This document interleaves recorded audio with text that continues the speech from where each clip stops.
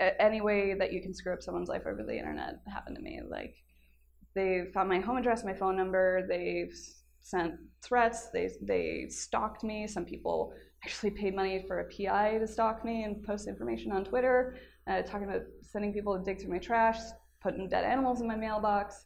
Then they targeted my family, anybody close to me, anybody accused of being close to me, all over a completely fake, made up claim that I had exchanged sex for a review for my free game about mental health from someone who never reviewed my game.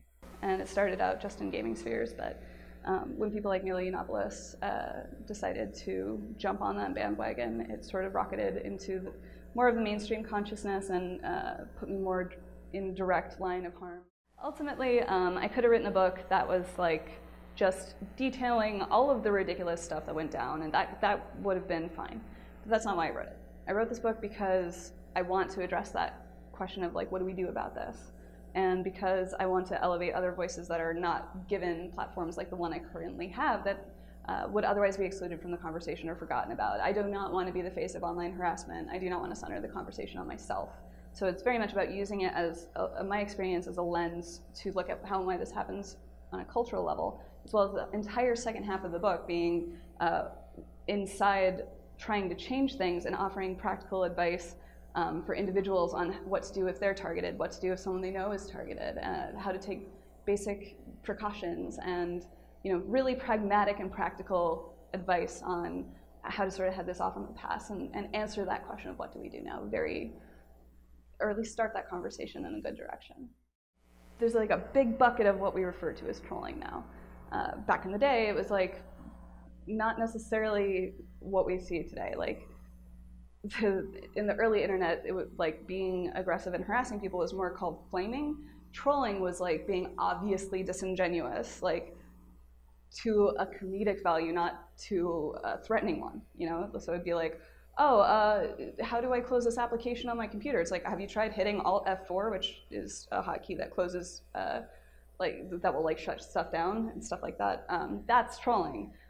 In the classical sense. Now it's like we're including stalking and threatening and things like swatting, which is like trying to call in to the police saying that there's somebody building a bomb at your home address in the hopes that they'll dispatch a SWAT team. You'll think it's a home invasion and resist and get shot in the process, basically murder by proxy.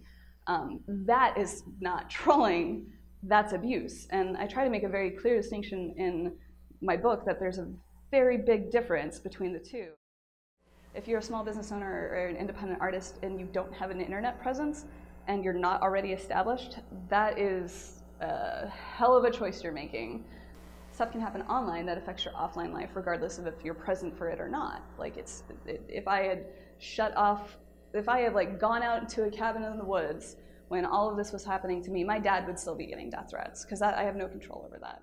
What I've started to call digital hygiene, of like being a better online citizen, and furthermore teaching people how to not inadvertently be a tool in someone else's abuse, because it's very easy to be caught up in false information, or you send one shitty comment to someone and you don't think about the fact that for you it's like one thing that you did and forgot about, but this person is seeing just a flood and a cascade that you were part of, and owning the fact that you can have that, you can be part of that is an important thing. And I feel like we've got this amazing tool in the internet that we haven't quite figured out what it means for everybody now.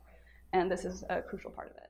But I think we're still at the point where the question is, now what? And that's essentially what my book is trying to address, in addition to just sort of exposing how this stuff works systemically.